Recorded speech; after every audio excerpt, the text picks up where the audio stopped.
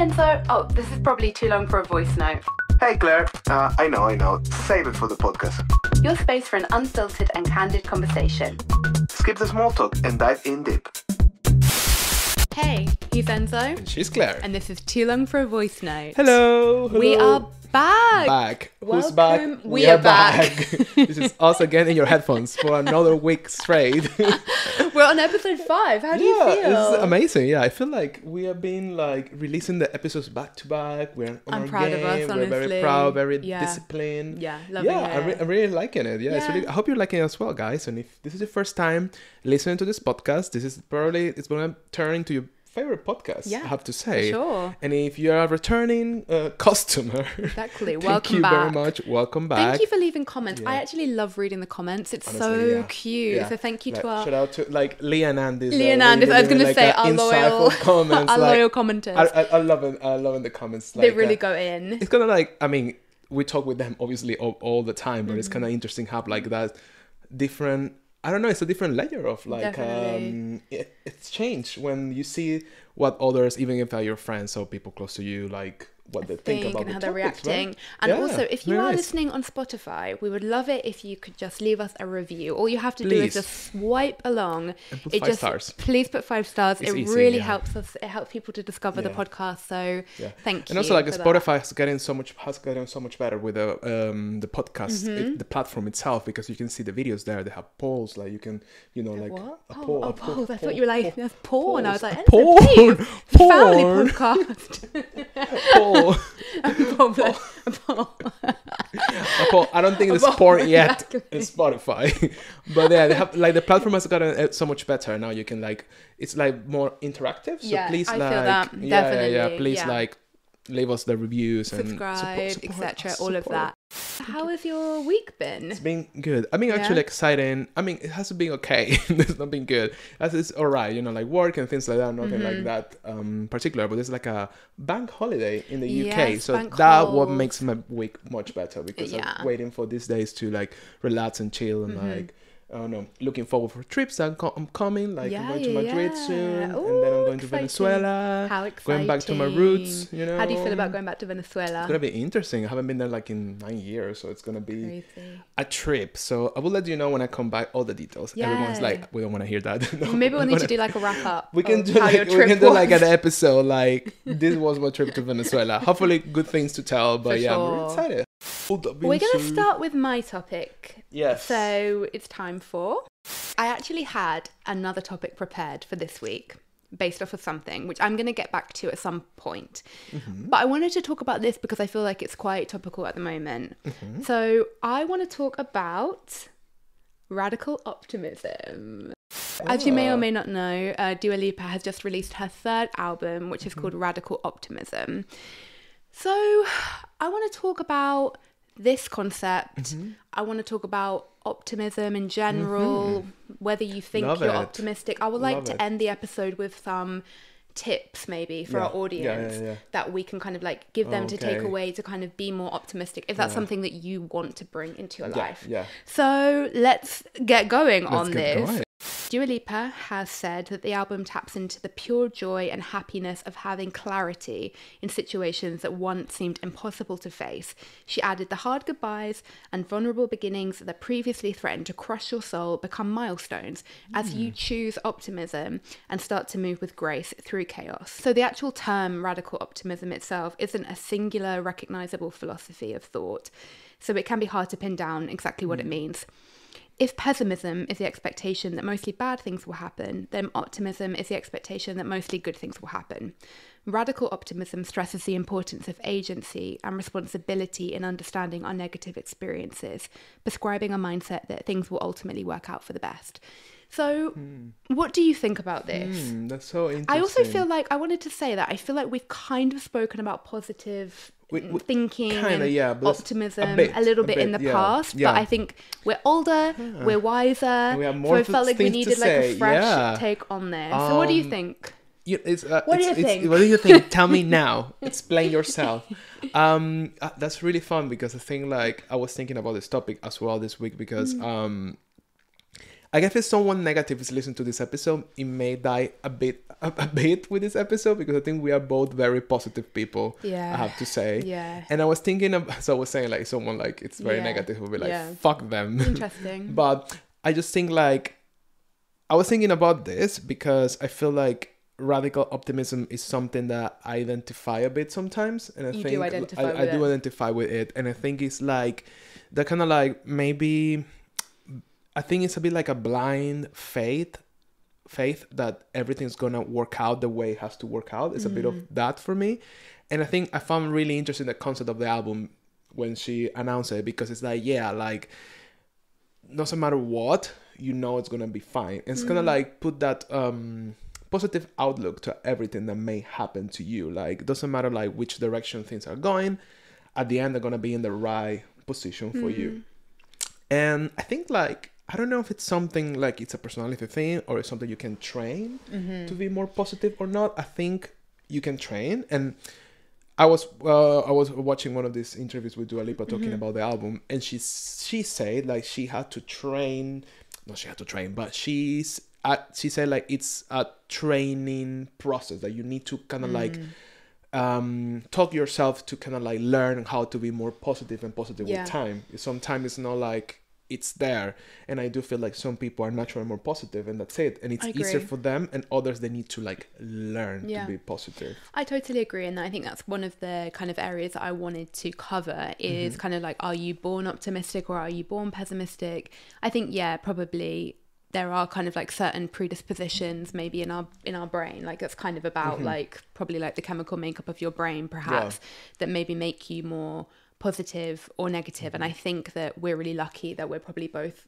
quite naturally wired to being positive. I personally, I don't know what you feel, I strongly believe that you can train yourself to be positive. I think that we really have the ability to like shape our mindset, and I think that's what Dua's talking about a little bit. One thing I think is very interesting about this concept is that element of like agency and personal responsibility. Agency. And I think it's about kind of like, you know, accepting that bad things are going to happen to all of us. But it's kind of what you do with that. And I think that's a lot what I took from the album. It's kind of, I think it's a lot about like heartbreak or maybe one particular relationship breakdown that really affected her, but it's kind of that wrapping up of like what you choose to do with these experiences. And I do think that that's something that you can develop, change. I also don't want to kind of diminish people's experience of say having, you know, really severe depression or something, because obviously you can't just be like, we'll just be positive. No, it doesn't work like that. I think that's not quite what I'm talking about. I think that's really good that you mentioned that, because I think always this is this fight between people that are trying to be really positive and people that are like more negative. It's kind of like, oh, if you're more negative, you're more realistic. If you're more positive, you're more like delusional in a way. I think that's a lot of the narrative around it. And of course, this is not like positive in a way like, oh my God, everything life is like, you know, meant to be, or all this kind of like fairy tale kind of like concept. It's more like within like what you have and within your possibilities, like try to be as positive as possible in the way you like conduct your life. Of course, there are people like if you're suffering depression, obviously you're gonna tell a person in the situation to be positive. You're being too negative. That's not about it.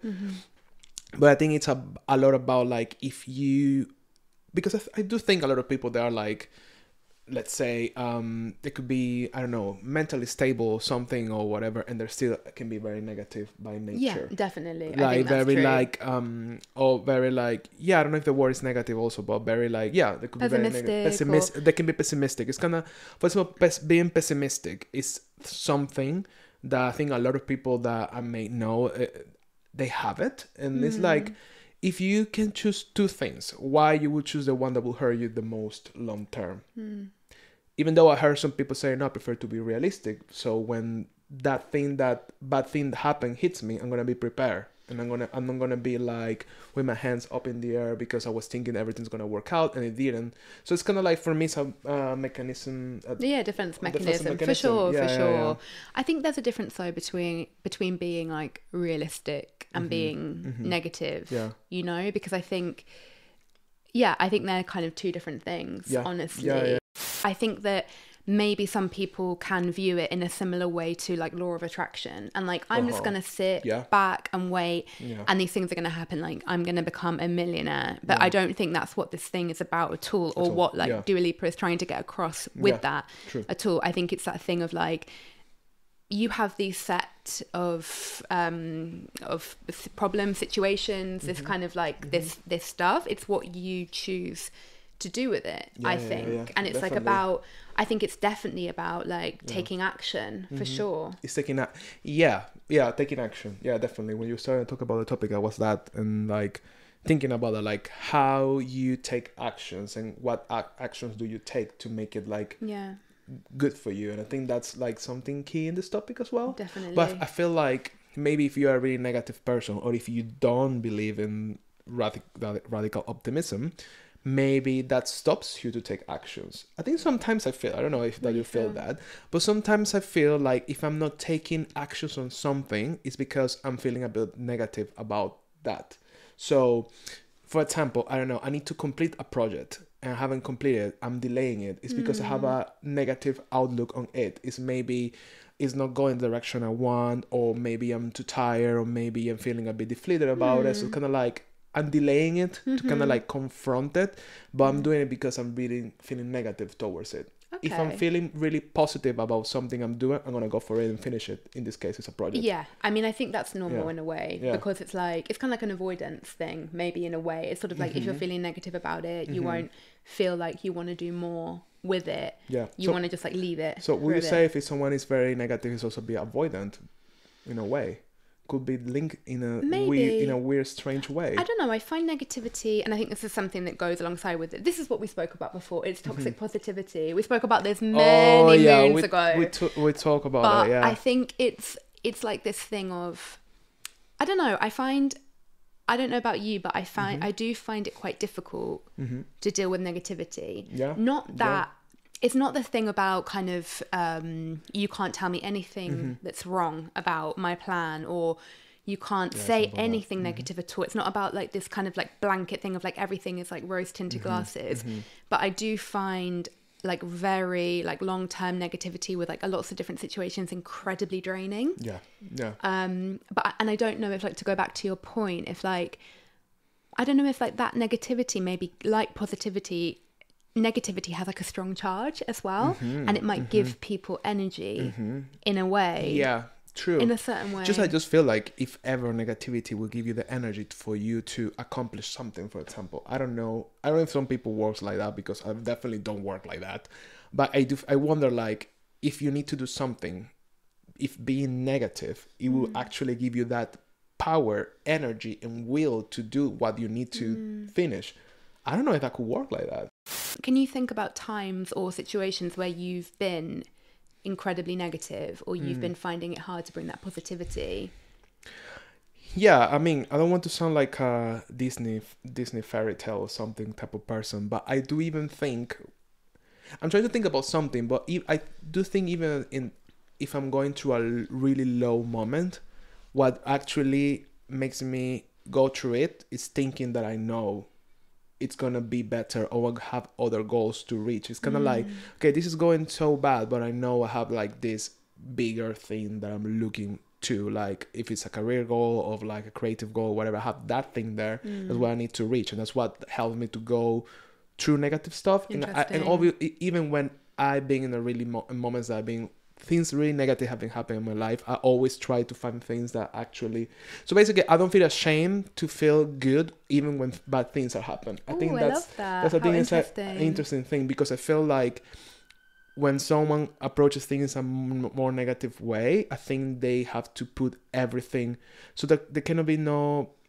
so you need to go through the suffering, and you need to be like really I don't know how to explain it, like you cannot put some like good bits around, because you deserve to go through this whatever pain or bad situation. Okay, but I think like even when I'm having like really bad times in my life, I always try to like, well, I'm gonna have with a friend, I'm gonna try to have a best time, I'm gonna do this that wanna make me be happy. So at least I have these pockets of happiness that I'm gonna try to live, and I'm gonna try to like, I'm not gonna refrain myself to feeling good, even though everything around it's or the main situation in my life is really bad, but also I need like to breathe around to kind of like go through this bad situation. Yeah. I cannot like go through a bad situation Feeling really bad. Really Yeah. bad. I need to be, I guess, radical optimistic. But that's the thing.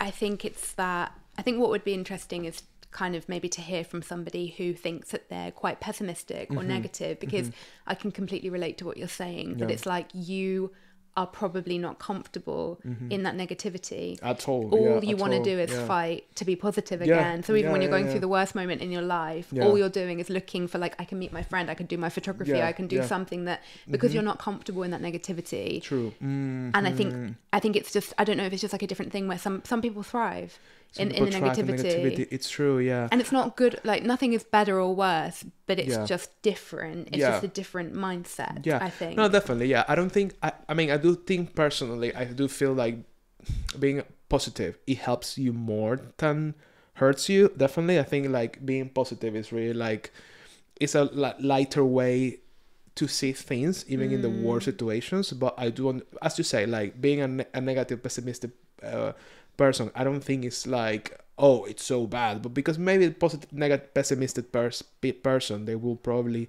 think about things like in a deeper way, or more, not like you or me or a positive person wouldn't do it, but maybe the way they're wired, that helps them to get to like explore situations in a different way that maybe we wouldn't, because maybe we don't allow ourselves to do it because we're like, oh no, that's too deep in the pessimistic. I don't know, like there must be, obviously there's like positives and negatives for both things. What about when people say like, oh, you're just like so positive, like why can't you see that this is really bad? What would you say to that? I don't give a shit. It's like, honestly, it's like, well, see yourself. Yeah, I'm not gonna be crying in the corner.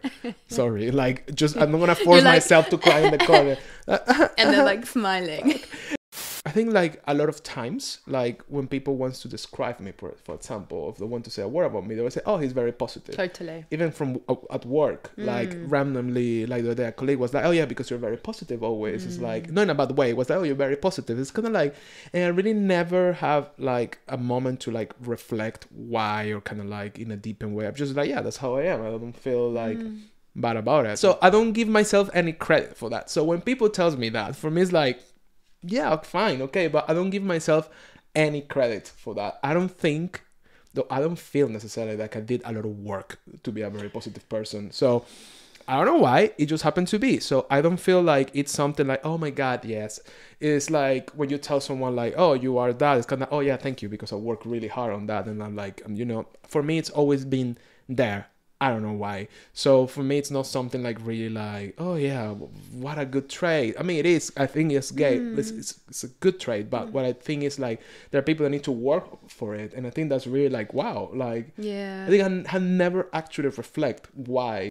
I think maybe you don't give yourself enough credit for that positivity, because I think going back to this topic of radical optimism, I feel like it's the choice thing. And once again, taking out, the big kind of depression sort of thing, or like something like that. I think it's kind of like the way that you choose to view things through that like positive lens or the negative lens. Yeah. I think that's something maybe you could work on in therapy, for example. I think that's something that could rewire your brain to help you to view things in a positive way.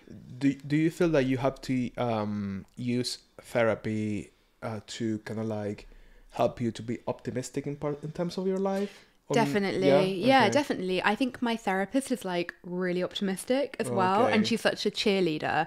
I think she's not afraid to tell me like, girl, no, or like be really direct with me, because we have a very strong relationship at this point. But I think that she's always kind of reminding me of like, it's not like this, it's like this. Because I think also sometimes this is why you need good friendships as well.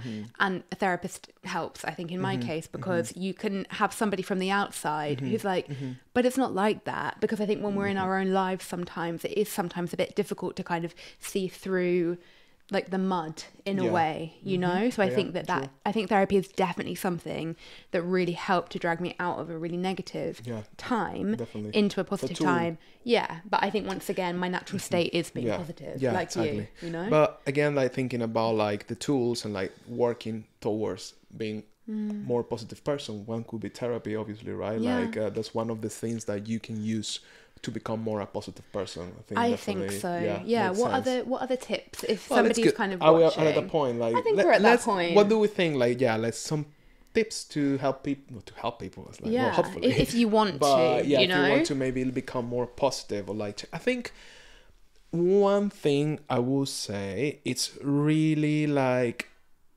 if there's a situation and you're gonna go, you straight away you go to the negative part. I don't know, it's raining, that means that it's gonna destroy my day, I won't be able to do anything. Okay. Fuck this. So if in that moment you sit and you kind of like flip that to the other side and see like how that will look like, maybe that will help. Kind of like all the situations that when you encounter yourself being something really negative about it, it's kind of like, well, but what will happen if it doesn't happen, if it happens the other way? Exactly. Or the other way, because it's not like, it's also feel like it's not positive, negative, it's not like that. Like within negativity, there's like a range, and within positivity is also a range. So it's kind of like, it's not like, oh, the result is going to be totally good, but it can be on the more positive spectrum as well. There's maybe another option for that, another situation to happen that also it can be okay. It's not like a big problem. So I think like maybe that helps to refrain a bit, like, okay, yes, everything could go bad, but if it goes the other way, how that will look like. And kind of like see like how it may look like if it doesn't go that negative. So maybe I think that's a I think, way something to- about kind of challenging yourself is a good Challenging, tip yeah. of like, yeah, it might be bad, but it might also be good. And what would you say then if, for example, if it's like, no, I want to remain negative. So if it happens, I will prepare. But if it doesn't happen, I won't lose anything because I never thought it would happen anyway. What a person can do there to maybe like Kind of change that a change little that, bit. yeah. I think I would say that's great that you're preparing yourself for the worst. For example, say that you're going for a job and you think like, I'm definitely not going to get it. Like, I'm not going to get it. That's good because it's like, you know, you're being realistic and Yeah. that's fine. Yeah. And that maybe means that you keep on applying for other jobs Yeah. and you're not like too heartbroken when you don't get it. to get something. But you know, I think I might also say, but like, you know, you made it this far, Yeah. for example, or like Yeah. there's lots of stuff that they're interested in to Yeah, get you yeah, this yeah. far so that Yeah. you've gotten to the interview. A lot of people don't get that. Why don't you focus on that a little bit? I think the job example is really good because it's that thing like, it's not about being blindly positive, because Totally. obviously you need to be also like realistic and like make sense of things, but you can be like, okay, what happens if this goes good or bad? If it goes bad, well, next one. It's a job, there's millions of jobs in the city, I will get another one. If it goes good, well, that was my chance, it was my time to get that type of job, fine. So it's kind of like that as well, that kind of like, I feel like you can prepare for both without one canceling the other one. So Totally. you can be positive in a situation and be Yeah. negative. So you can be, I think that's a thing. It's good to be prepared for both scenarios. Definitely. And they don't have to cancel each other. Yeah. It could be this, it could be that. But you have so you're aware, of course. You're not like stupidly blind about something, but still you are like having a positive outlook about it, so it's not that heavy. I don't know, I think that would be something. I don't know. I think I have this kind of way of looking at things, which, again, this might be like really blindly optimistic. But I don't know what you think about this. But I feel that you can't lose in life. I just feel like you can't. I feel like you either get what you want or you don't get what you want, but that's because something better is coming. And I know that a lot of people might be like, oh, what a load of bullshit, like that's absolutely not that's not true. And that's fine, that's just my way of viewing things. But that's something that I truly believe, just because like I've seen that in my like 33 years of living so far, like, and observing other people's lives as well. I just don't think there's any way that you can lose. And that is like really positive, but I think it's like a spiritual way of seeing things as well, more spiritual and connected to. You're like, namaste, bitches. Go to Bali once. It's like life is a circle. You can't lose. We can lose. But yeah, I feel it's more mindful as well. I think maybe becoming like a more mindful person, it will help you with your optimism. That's a really good point. And actually, another kind of practical tip I would give that I think definitely has made me more positive is meditation. Meditation, like I meditate every single day, not to be like I meditate every single day, but I meditate every single day, and I really think that's helped me to be more positive, because I think what it does, it makes you calmer, and it makes you kind of like step back. I'm not always able to do that at all, but I think it gives you that perspective of like how I'm acting, like, and choosing a different way to kind of look at things. So that's something I would say. Yeah, definitely. But I think, like with all things in life, if you're not naturally positive, or even if you are positive, the world is kind of like a really hard place. Yeah. I think it's something that you have to work at. Yeah. And I think that you can work on that. Just like going to the gym, you can train your muscles for positivity. But it's true. It's cliche, but it's true. Culture also has like a big role here, because what you were thinking about him, I think during this episode I'm trying to think a lot for people that they don't have maybe the conditions to be positive, kind of like being like, well, some people are depressed, some people are having issues, some people that really don't have food, I'm trying to have that in the back of my mind, to not be like super radical optimism about the topic, and kind of to like dig a bit deeper on that. But then I was thinking, like the cultural things, like for example, me coming from Latin America, there's like in Latin America, I would think Latin America is very radical optimistic actually, and I feel like you have a lot of situations that things are not really going well, like, and not to go too much into it, but even like in the worst cases and with the worst, in the little resources and with not a lot, people try to thrive and be very happy. And that's why I always this cliche, Latin Americans are so happy and so loud and so upbeat.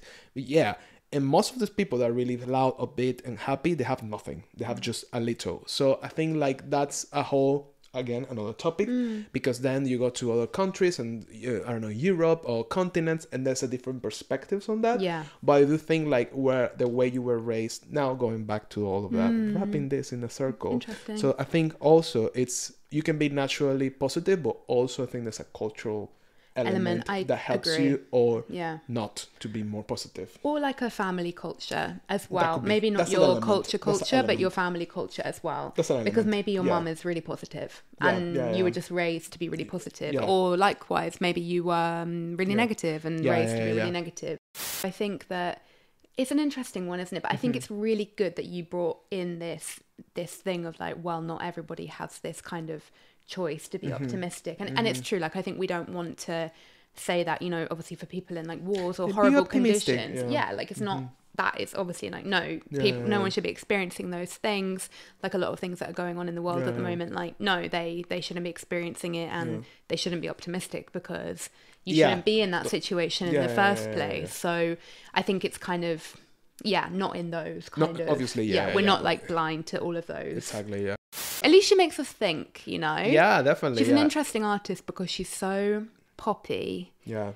And she doesn't really cover big topics in her songs, but somehow she makes you reflect on things. That's true, yeah. I think when I was listening to some of these interviews, like promoting the new album, and it's kind of like the way she's playing what she was feeling and why her feelings turn into this album. I think that's really interesting because you can tell we know she's smart because she has her own podcast and she is freaking smart. She's great on that. So maybe that gives you more content as well. Like this is not a shallow concept because you know her from like by facts. Like she's a deep person, and obviously in that way makes you think of the album a bit more than just she's fucking positive because she's like a like a self-help true millionaire, true. So it gives you more of that. But definitely it's like I think makes you reflect on that. And what's your favorite song from the album, can we ask? I know I'm gonna guess what yours is, and you guess what mine is. Okay. I think, you shared it on the story, but I think you like These Walls Can Talk. Yeah, I really If These Walls Can Talk. These Walls, I think it's These Walls. Yeah. And I think you like I mean, I think you like Houdini. I really like Houdini. It Yeah. grew on me a lot. At the beginning, I was a bit, Yeah. but yeah, I think Yeah. I think yours the end of an era. You like Oh that my God, one. yeah. And I know you like Illusion. I like I like Illusion, but I also really like Happy for You. Oh, I think for Happy for You will that's be my favorite. That's a really beautiful song, I have to say. That really yeah. got me. Like, I was literally like, oh, I feel like a lump. To go back to our crying episode, I was like, ooh. It's a really I like the concept of Happy for You, because it's that like being that moment of your life that you can see from perspective, and I'm happy for the other person. Do you know what made me emotional about that as well? Is that it really reminded me of Blur. And like I have such strong memories of like me and my mum being in the car in the 90s, and my mum playing like Blur, Oasis, all of that like Britpop stuff, and the beginning it just made me have that feeling of this is like so Oasis, Blur, like very nostalgic. I agree. And then the topic is like like that's the best feeling in the world when you're genuinely happy for somebody who you used to love. I don't know, I find it very mature. I think it's a pretty album. It's really, I agree.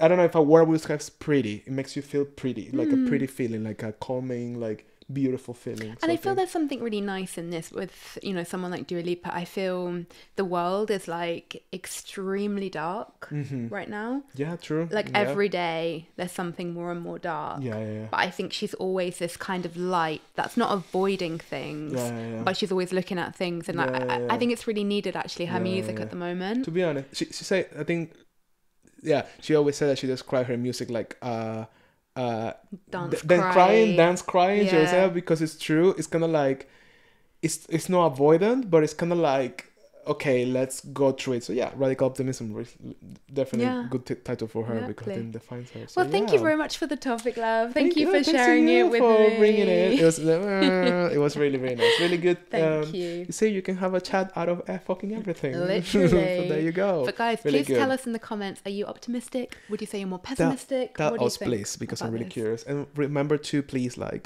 the podcast and give us the That's ratings. great. But guys, see you next week. Thank you very much. Bye. Bye.